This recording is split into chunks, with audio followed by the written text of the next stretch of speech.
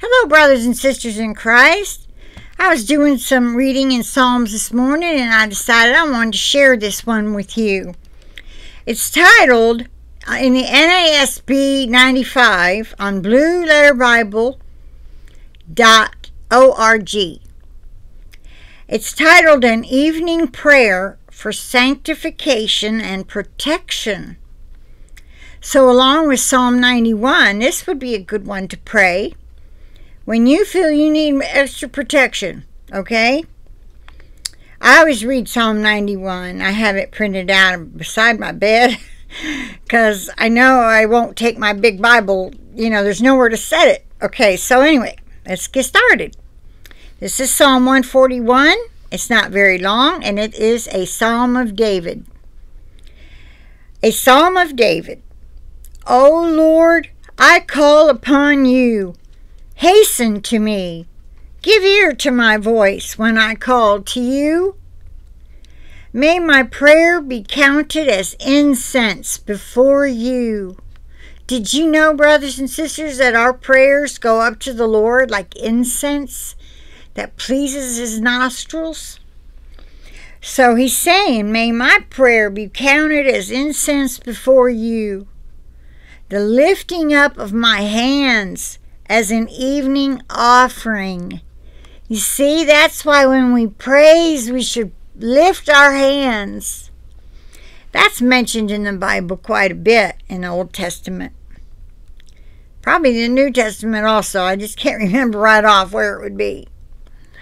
Okay, so some people, I would go to church, where half the church was raising their hands, praising the Lord.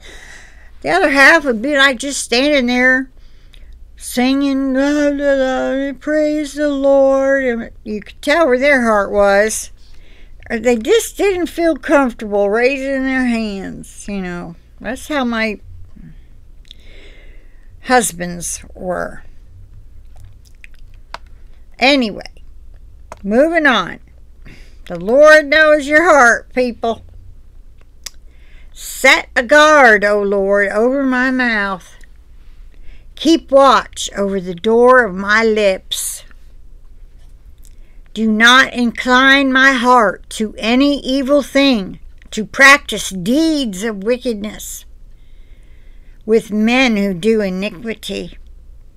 And do not let me eat of their delicacies. Let the righteous smite me in kindness. That means let the righteous tell me when I'm doing wrong with kindness, and reprove me. It is oil upon the head. Do not let my head refuse it, for still my prayer is against their wicked deeds. Let me reread that. Let the righteous smite me in kindness, and the word in has a footnote, lovingly or lovingly reprove me. It is oil upon the head. Do not let my head refuse it, for still my prayer is against their wicked deeds. The footnote says literally, and my prayer is in spite of their calamities. We all do things wrong. We all mess up. There's nobody perfect. No, not one. That's a scripture. There is none perfect. No, not one. I'm going to take a second here to add a little something. You can firmly believe that certain scripture means blah, blah, blah, whatever. You believe it in your heart. You heard it from the Lord. You think, not heard as in like receiving a message that messengers got, but you feel he's shown you that's what this means, and you believe it. And if you have a teaching channel or any kind of YouTube channel where you share things and you throw in things now and then like I do, and you share what you firmly believe is right, that is not sinning. But if you are reproved and you don't look into what they're saying, like, okay, for instance, okay, I already know the once saved, always saved is a lie from the pit of hell. The Lord told me that. I didn't decide it on my own. I knew it, but He told me that, so I made a video about it. That was on my old channel. All those videos that talked about that got destroyed, although I've mentioned it in videos on this 2.0 channel. Okay, now somebody comes along to try to reprove me and tries to tell me that that the way I believe is wrong, that once we are saved, God has us and nobody can take us out of His hand. The Bible says that. But it's conditional, people. We have to walk the walk. We can't just talk the talk. Oh, I love Jesus. I believe in Him. He died for me. He died on the cross, was buried, rose again for my sins. And now that I've accepted Him, I am His forever. And then you grow weary and you stop doing what you were doing. You don't pray as much. You don't read your word as much. Next thing you know, you're not in it but once a week on Sunday morning. And so you start slipping up more and more and not repenting of it because you don't believe you need to repent. We all slip up every day. So imagine how many things you're racking up.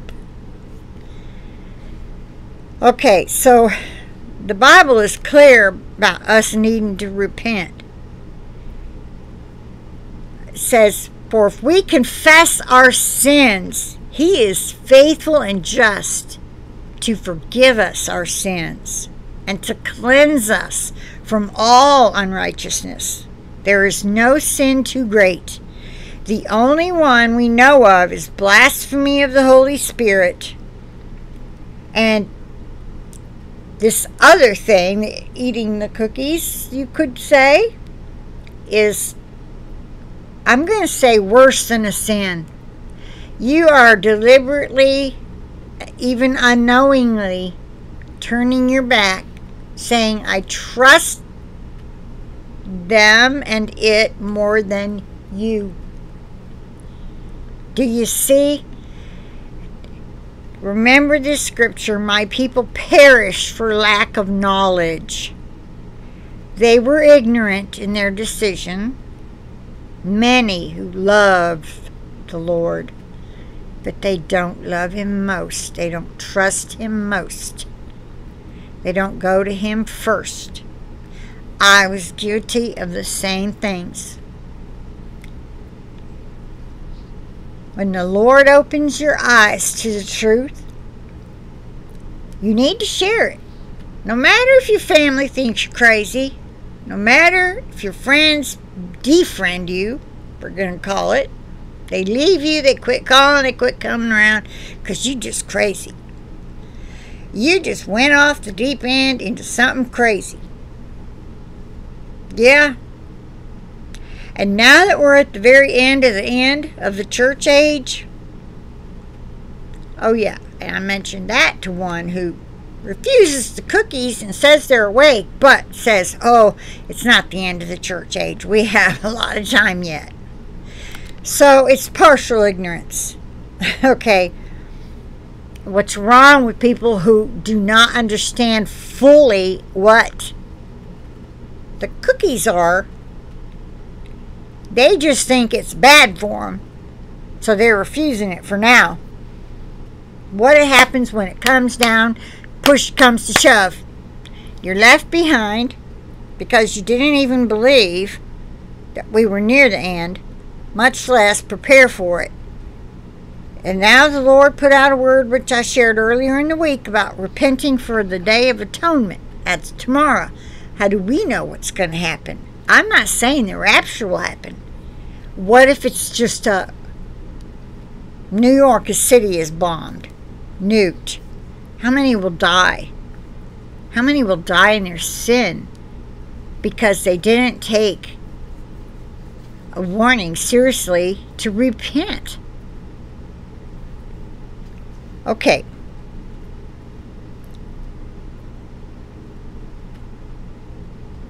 I think I said all I meant to say. I'll move on. Holy Spirit, if there was anything else you want me to add, please speak it through my mouth. I want a guard on my mouth to keep from saying things I shouldn't. But I also want him to use my mouth to say what needs said, to wake people up, to instruct, or I would quit. I've been so never more tempted to quit. Just put up a video saying I quit. Sorry, I can't handle this anymore. There's just too much, and it isn't coming so much. It isn't so much what Google and those above them are doing, as much as it is the inner demons. Not inner, not anymore. Praise the Lord. But they can somehow put thoughts in your head from without. I don't understand it. I do not see how they get through the blood of the Lamb, my armor, a wall of warrior angels, and another wall of the Holy Spirit fire from heaven. It's got to be because of where I live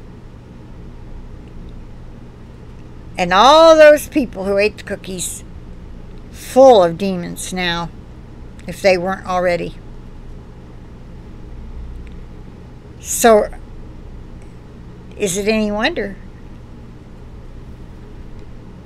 Anyway, be careful who you hang around. Don't buddy up with them anymore, if you know what I'm saying. I can't spell it out for you.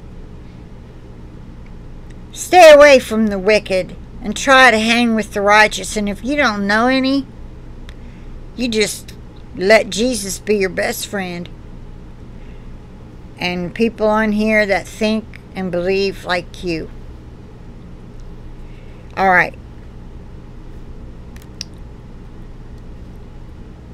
So I don't really get this, for still my prayer is against their wicked deeds. I'm guessing it's saying, even though this person might reprove me, they're doing blah, blah, blah, and I pray for them, Lord, that you would help them stop doing that. That's the only way I can make sense of that verse. And that's in 141 verse 5. Psalm 141 verse 5. If you want to look it up, do some studying on your own. But I looked up the Greek and the Hebrew meaning. And, I mean, wicked is wicked. It's unjust deeds, unrighteousness, acting wrongly, sinning, whatever.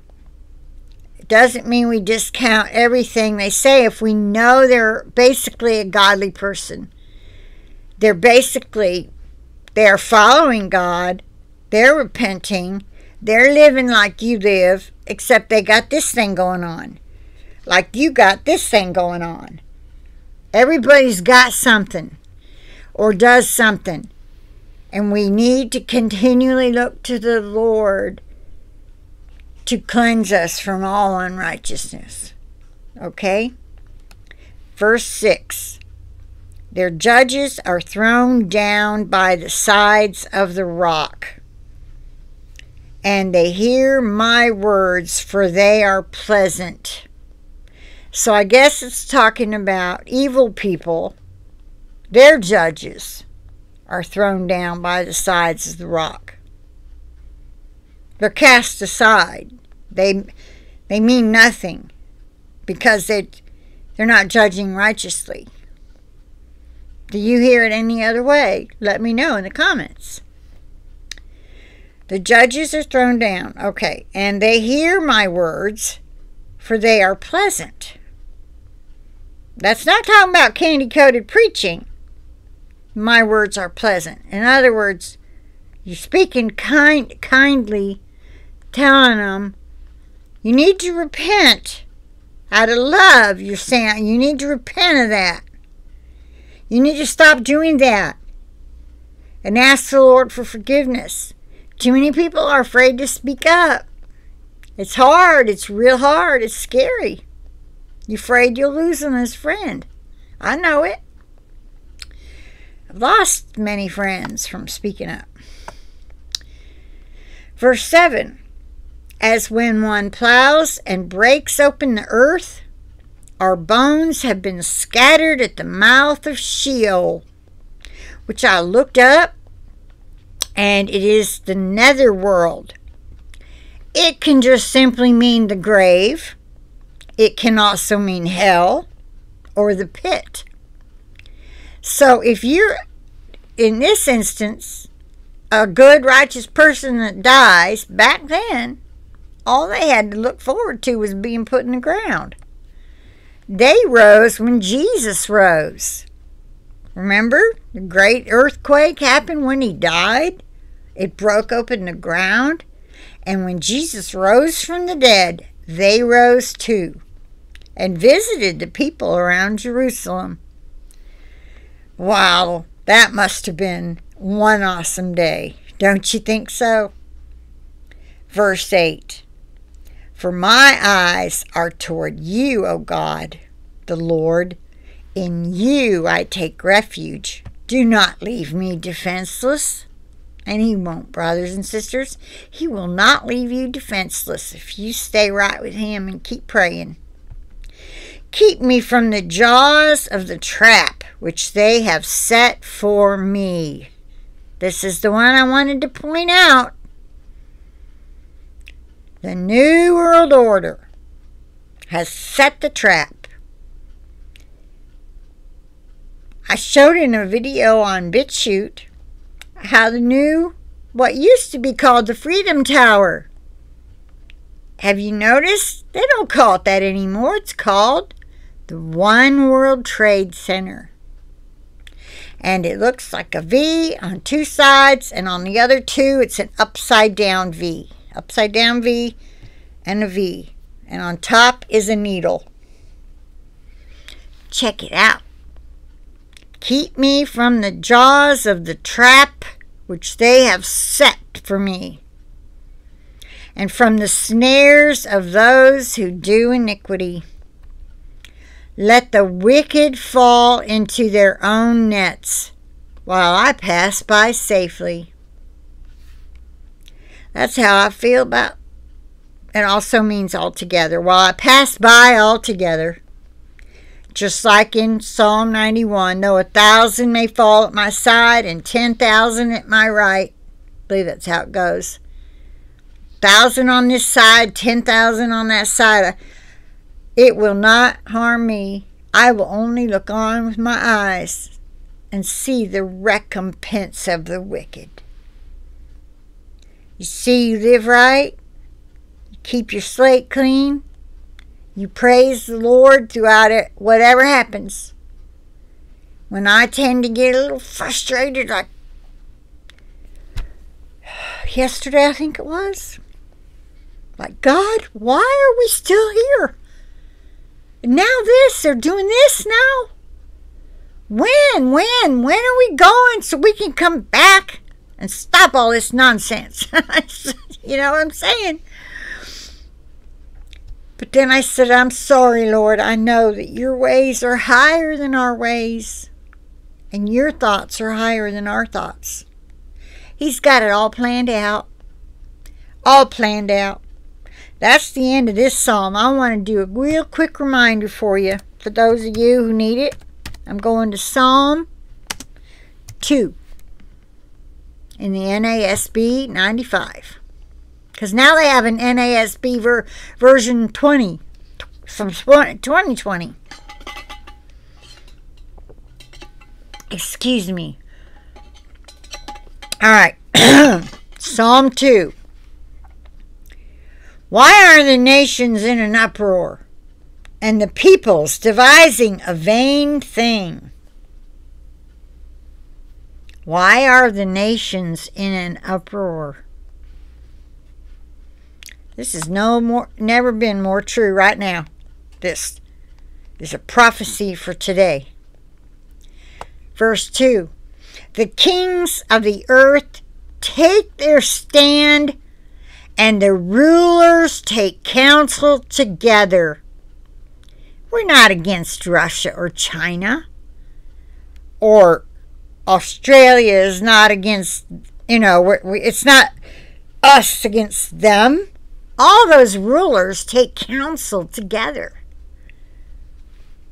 against the Lord and against his anointed, saying, the anointed also means Messiah. See, it's capital A,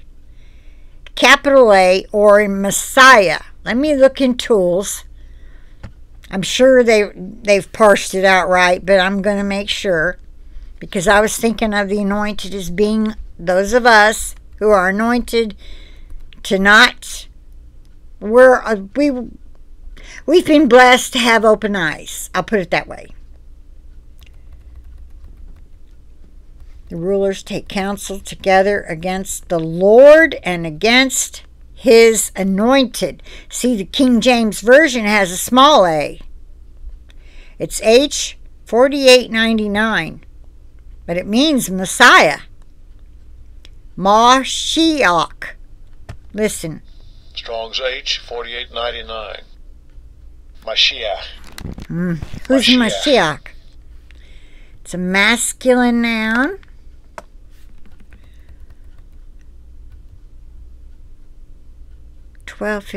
C. TWOT reference. What's TWOT? Not sure. We'll move on. Outline of biblical usage is 1. The first number 1 in an outline is anointed, comma, anointed one. Under that is capital A of the Messiah, comma, Messianic Prince. That's Jesus. B, anointed of the King of Israel. Okay, the King of Israel. That's a small k they're using.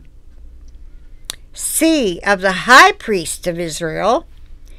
D, of Cyrus. Cyrus. Wasn't he the secular governor, ruler that people compare Trump to? Cyrus.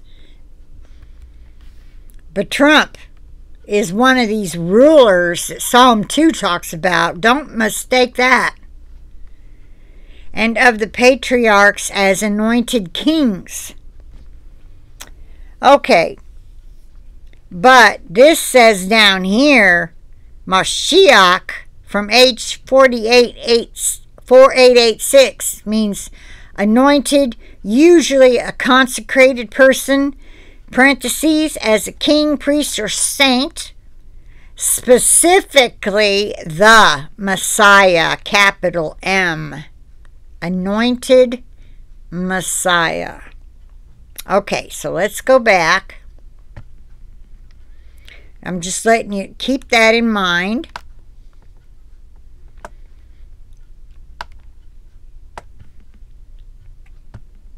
Okay, so verse 2 said, the kings of the earth take their stand, and the rulers take counsel together against the Lord and against his anointed, saying, I believe it should mean Jesus and his true followers. Let us tear their fetters apart and cast away their cords from us. Okay, that's what they're saying. Like, that's the demons and the devil speaking. They're tired of us praying against their plans and standing up for what we believe in. There's not enough of it going on. But anyway, moving on. Verse 3. Oh, that was verse 3. Cast their cords from us. But here's verse 4. He who sits in the heavens laughs. The Lord scoffs at them. Then he, capital H, will speak to them in his anger and terrify them in his fury, saying, But as for me, I have installed my king upon Zion, my holy mountain. Jesus will come at the end, destroy all of them surrounding Jerusalem. That's the battle of Armageddon. Satan goes into the pit for 1,000 years while the false prophet and the Antichrist get thrown into the lake of fire that was created for the fallen angels. Unfortunately, those who follow them and their health decisions for us will go with them because of lack of knowledge. I will surely tell, verse 7, I will surely tell of the decree of the Lord. He said to me, capital M, You are my son. Today I have begotten you. Ask of me, and I will surely give the nations as your inheritance, and the very ends of the earth as your possession. You shall break them with a rod of iron. You shall shatter them like earthenware. Now therefore, O kings, show discernment. Take warning, O judges of the earth. And all of you who work for them, and all of you who censor our truth and delete our videos and our comments, I'm speaking to you. Worship the Lord with reverence and rejoice with trembling. You don't take God Almighty and His Son Jesus Christ and the Holy Spirit lightly. They are all in all, above all, in all, and through all. There is only one God, one faith, and one baptism. Do you think it's water, or do you think it's the baptism of the Holy Spirit? It's the baptism of the Holy Spirit. You don't have to be water baptized. You can. Philip baptized the Ethiopian because he wanted to be. Because Philip told him all about how John the Baptist, I'm sure he did, because he wanted to understand the scriptures, the prophecies he was reading in the Old Testament. That's, if you haven't read about Philip, how Philip, the Apostle Philip, was led to run up beside this horse and chariot carrying this Ethiopian who was trying to read the Old Testament. How he got a hold of it, there must have been a few copies around. He must have been really high up in Ethiopia, okay? And Philip told him all about what the prophecy meant, that Jesus would come. I'm sure he told him that John came first and prophesied he was coming and baptized people for the repentance of sins, and then Jesus came and died and blah, blah, blah, whatever. I mean, it doesn't tell you everything he said, right? But then he said, well, here's a lake. What would keep me from being baptized? So Philip baptized him. That does not mean everybody has to be baptized to be saved in water. Okay? When you receive the Lord Jesus Christ into your heart, you commit to Him your life, your future, your children, your career, your everything, your all in all. That's fully getting saved. And you receive the gift of the Holy Spirit. You get a partial infilling. You have to seek out the baptism of the Holy Spirit to receive it full, with the evidence of speaking in tongues. I know people will fight me on that. Oh no, I know I'm filled and I don't speak in tongues. Well, if you truly are, and you're not wanting to speak in tongues, then that's why you're not. You are blocking it. And why would you want to do that when we're commanded to pray in the Spirit at all times, with all manners of prayers and petitions, and for all the saints? How can you possibly know what all the saints need? When I put up these prayer requests and I ask you to pray for Rose, or ask you to pray for Tessa's brother, you don't know what's going on with him. So praying in the Spirit is the way to get things done. I'm throwing it out there because we don't have many days left. And Jesus wants you to at least want it. Don't block it. It is not just a gift. It is a form of worship. To pray to Him in the Spirit. It is music to His ears. I had to look up the scriptures about it. But I'm just telling you right now, I know it in my heart from what He has told me and what other messengers have received in the past about it. Now we're getting words about repenting, destruction is coming, or I'm soon to take my bride. You're hearing the one, you're hearing the other.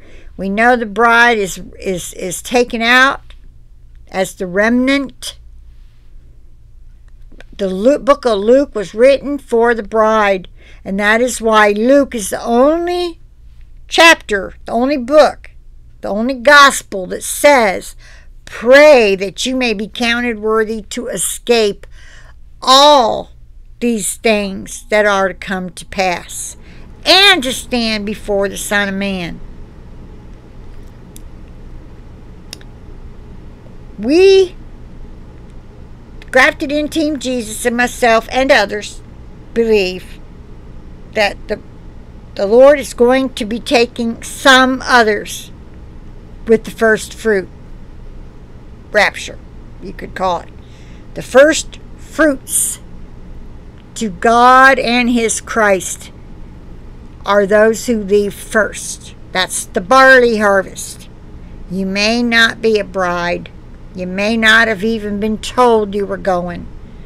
But we believe there's going to be some happy surprises for some people who haven't been told, but they are faithful. They repent. They live righteously.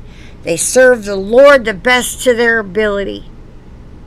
And it's like they know God. They know Jesus, and Jesus knows them. And their lights are shining brightly. Okay. So verse 12, I'm going to repeat verse 11. Worship the Lord with reverence and rejoice with trembling.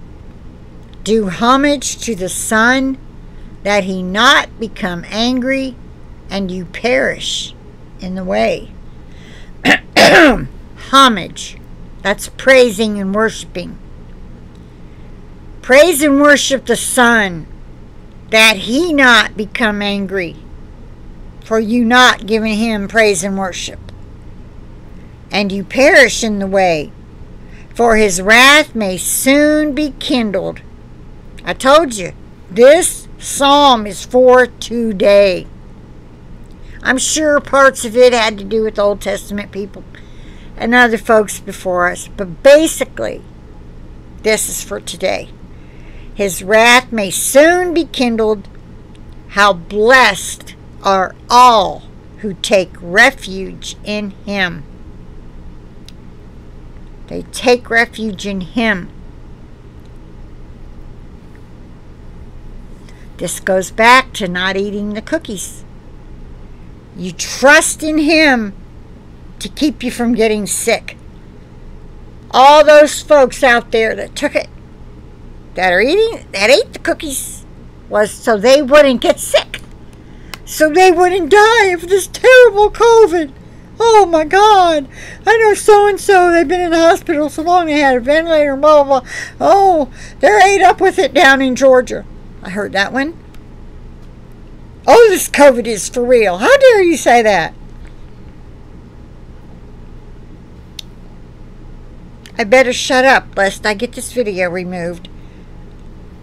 I pray you understand what I'm telling you. If you are left behind, don't you dare cave in and take it. You trust in the Lord to provide for you. You trust in Him. You get on your knees and you pray, Lord, where do I go? I'm being thrown out because I had to lose my job. Where do I find food, Lord? We're out. We have one more day's worth of food, Lord. You tell me where to find food for my kids. You may have grown older, not in innocent age. They're 7 or 8 and above. They know right from wrong. They didn't accept Jesus even though you were teaching them. They blew it off. Most kids up to about the age of 12, if you're teaching them, they're going.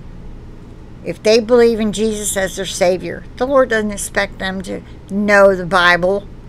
He just expects them to believe in Him as their Savior. I pray you're teaching your children that. I believe anybody following me would be. But whoever you share this with, you teach your children now that Jesus is their Savior. You tell them. You let them know you trust in Him. You trust in Him. And if they call you crazy, get off my back, so what? It'll be planted in their head. And maybe it'll spare them when the time comes that they got to choose or go to a FEMA camp and probably get beheaded. They may even get tortured before they're beheaded. That could happen, brothers and sisters. They're called re-education camps, internment camp. They put out a document years ago, since I've been on YouTube, so it's been within the last 10 years, but it's been a long while. I remember my daughter reading it. She said, look at this page, Mom. It's going to stuff a rag in your mouth if you're talking or singing or trying to, talking. And who knows what will happen if you go ahead and hum. Will they do more? Probably want to knock your block off. I don't know. But you can't worry about it. You have to give your heart to the Lord to the point where it doesn't matter. You take the blows for Jesus, or you shut your mouth once they stuck a rag in it and wait your turn and praise Him all the way there to the gallows or to the firing squad, and know that it doesn't hurt. He will meet you at death's door, and you'll be there with Him so quick, and you will get a special reward as a martyr. The martyrs rule and reign with Christ forever, or in their millennial reign when there's still humans to rule over. I'm pretty sure I got that right. That it's in the book of Revelation. The martyrs, when the martyrs, I'll look it up. Let me look up Revelation 6. I think it is 6. Okay. The first seal, by the way, the rider on the white horse, has been opened, and it's the white coats, doctors and nurses. It's the medical field. All right. Verse 10. No. 9. The fifth seal, martyrs. When the Lamb broke the fifth seal, I saw underneath the altar the souls of those who had been slain because of the word of God, and because of the testimony which they had maintained. They didn't give up. They didn't run tailcoat, scared, and eat the cookies. Or back in the older days, they were martyred. Wow, there were a lot of martyrs after Jesus died, and the Romans were in charge, and they didn't want anything. They didn't want these Christians around. They didn't want them talking about worshiping some other king. And they were burned at the stake. Oil poured on them and lit like a torch. Fed to the lions. All kinds of things. Okay. And they cried out with a loud voice, saying, How long, O Lord, holy and true, will you refrain from judging and avenging our blood on those who dwell on the earth? They want revenge. They want to be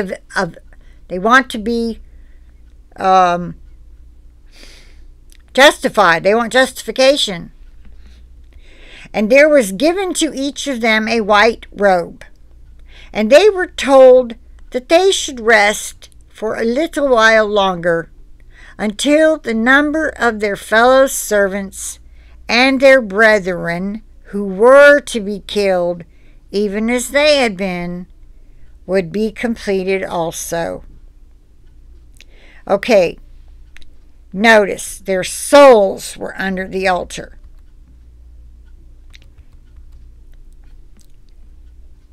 The bodies are in the ground.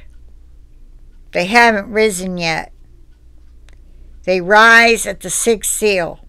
The dead in Christ shall rise, and then we who are alive and remain, which also means have survived. We who are alive and have survived will meet the Lord in the air, and thus shall we always be with the Lord.